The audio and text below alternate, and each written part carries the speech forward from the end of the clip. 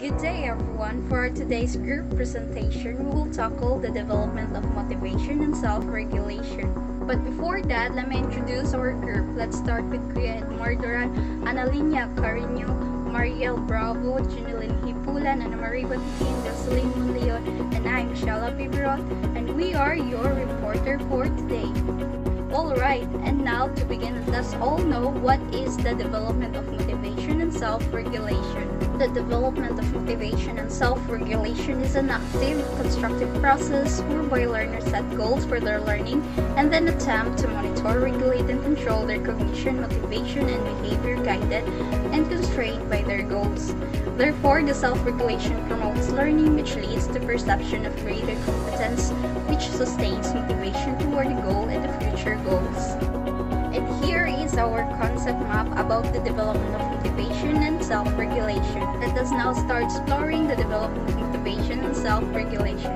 Ms. Ana Marie Batikin, please proceed to the two theories of development of motivation and self-regulation. Of motivation often described a system of needs that motivate people's actions. Content theory includes the work of David McClelland, Abraham Maslow, and other psychologists as they attempted to explain why human needs change, but not how they change, while process theories of motivation attempt to explain how and why our motivation affect our behaviors. These theories focus on the mechanism by which we choose a target and the effort that we exert. Reinforcement theory of motivation was proposed by Borjas Skinner, and he states that individual behavior is a function of its consequences. Reinforcement theory of motivation overlooks the internal state of individuals. The inner feelings and drives of individuals are ignored. As can be seen from diagram, ERG theory is an acronym for existence, relatedness, and growth. These are the three basic needs that employees will try to satisfy in the model as one need is filled. This will provide motivations for the employee to want to fulfill another needs. All the three needs must be satisfied simultaneously in order for an individual. The ERG motivation theory were situations, the frustrations, regressions, principle, impact, workplace motivation. For example, if growth opportunities are not provided to employees, they are may regress to relatedness, needs, and socialized.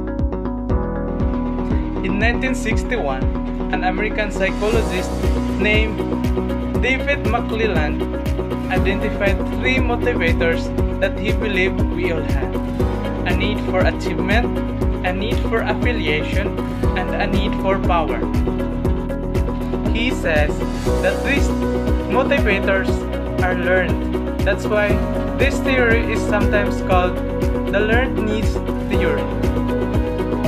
Proper guidance and assistance from parents, caregivers, and teachers plays a big role on activating those motivators that is necessary to meet the child's needs.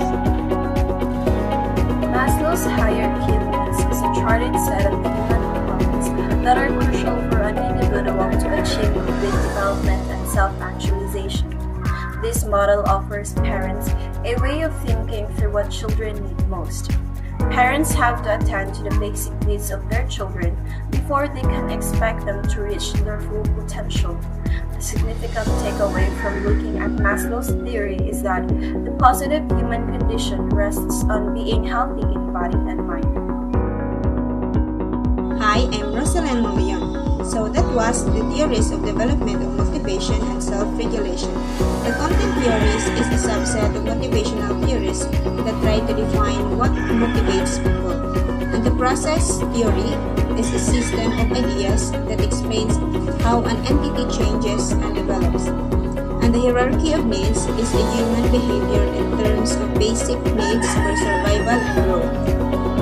And the ARG theory, or let's say ERG theory, is an individual remains at a particular need level until that need is satisfied. And the shaping behavior of controlling the consequences of the behavior.